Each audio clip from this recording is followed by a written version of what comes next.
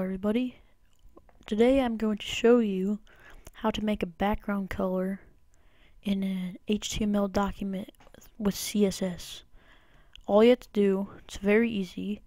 In the head tag, you're gonna open up a style tag. Then you're gonna put body tab twice. Then put a opening parenthesis with a line through it. I don't know what it's called, but make sure you have the one that's has the line through it. And then you're gonna put background color.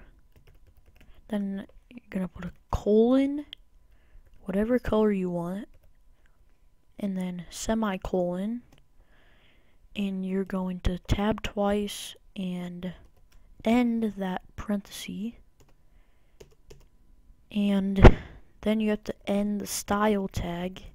So you have to end the style tag, and it should create a nice blue background.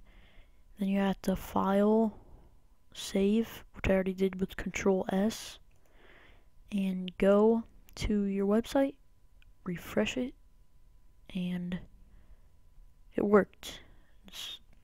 Thanks for watching on how to make a background color. Check out one of my other videos where I'll show you a different way to add a background, which is basically linking another web page that's a CSS web page. And I like this way better, but I'll also show you the other way in another video. And if you want to see a good variety of how to get a good variety of colors, check out my other video.